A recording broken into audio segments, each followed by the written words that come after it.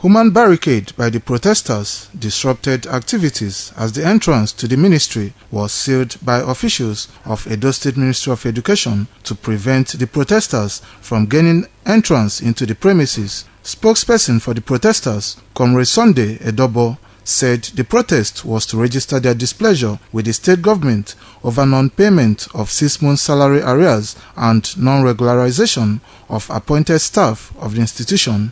We demand the retirement age of the academic staff of the Polytechnic at 65 years, as is obtained all over the Federation. Some of our colleagues have been asked to go at 60, which we are not accepting. Our salary has been in arrears.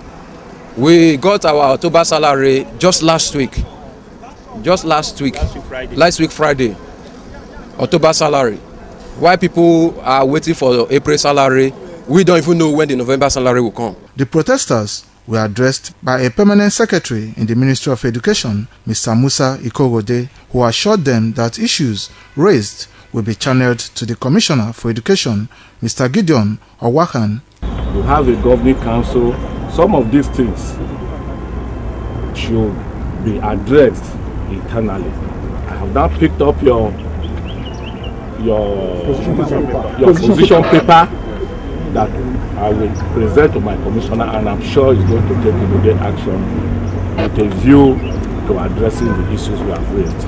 There was heavy security presence at the premises of the Education Ministry during the protest, with policemen on the ground to ensure that it did not degenerate.